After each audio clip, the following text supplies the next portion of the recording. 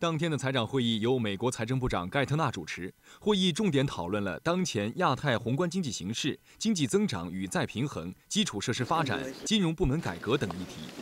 美国财长盖特纳在会后举行的新闻发布会上表示，目前欧洲债务危机仍然是全球经济增长面临的最大挑战，所有 Apec 成员均受到了欧债危机的直接影响，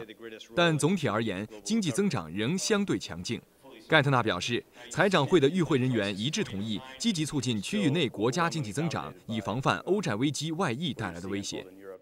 I think it's important to recognize, though, as I said in my remarks, that these economies, including the United States, have the capacity to do things now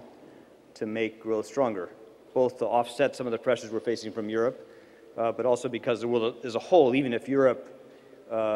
even when Europe stabilizes, you're going to see growth damaged by the magnitude of the crisis so far. So there's a very strong. 此外，本次会议宣布，下一届 Apec 财长会议将于2012年在俄罗斯莫斯科举行。